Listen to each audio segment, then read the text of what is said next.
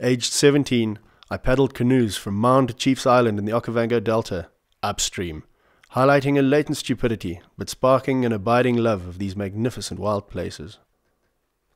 A weekend trip to Victoria Falls turned into a 13-year stay, running rafting and safari companies, guiding canoe and vehicle safaris on the Zambezi. Then in 2005, I was asked to help restore the Gorongosa National Park in Mozambique, an almost mythical place, once the most densely populated wildlife area in southern Africa, but decimated by war in the 1980s. I moved with my brave wife and 2-month-old daughter into the war-shattered remains of Chitenga Camp on the Pungwe River. Gorongosa has an incredibly diverse ecosystem, unique montane forests on Mount Gorongosa, huge floodplains and grasslands, miombo woodlands, pure stands of hyphene palms and fever trees, limestone gorges and caves. The ongoing mission is to return the park to its former glory by developing commercial ecotourism to pay for conservation and wildlife relocation programs.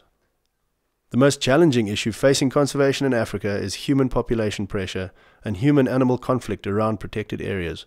I believe it is necessary to give wildlife and wild places a tangible commercial value in order to guarantee their survival. These are issues dedicated teams are dealing with daily, not only in Gorongosa, but in every wildlife area in Africa. My hope is that we can mold a template for wilderness recovery in other threatened areas, so that my children can have the same exposure to wild Africa that I have had.